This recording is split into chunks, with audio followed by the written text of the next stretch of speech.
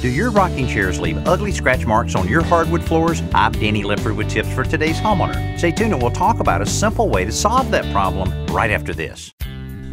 Outdoor concrete projects are quick and easy with Quikrete fast-setting concrete in the red bag. Whether you need to set a fence post, mailbox post, or deck footing, or even pour a backyard patio, Quikrete fast-setting concrete in the red bag makes it simple. To set a post, there's no mixing. Just pour the dry mix into the hole and add water. It sets hard in about 20 minutes and you're done. It's that fast and easy. Quikrete fast-setting concrete. Look for it in the red bag.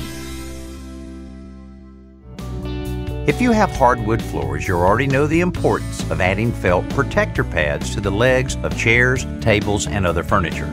The felt provides a cushion between the two wood surfaces so that when the furniture moves, the feet don't scratch the floor. But what about rocking chairs? How do you protect the floor from those long curved surfaces that are constantly moving? Well, instead of felt pads, get a roll of self-adhesive Velcro or hook and loop fastener. Separate the two sides of the Velcro and cut two lengths from the loop side that are slightly shorter than the curved rocker bottoms. Remove the adhesive backing and stick them to the underside of the rocker bottoms. Now you can rock all you want with no scratches. I'm Danny Lipford with tips for today's homeowner.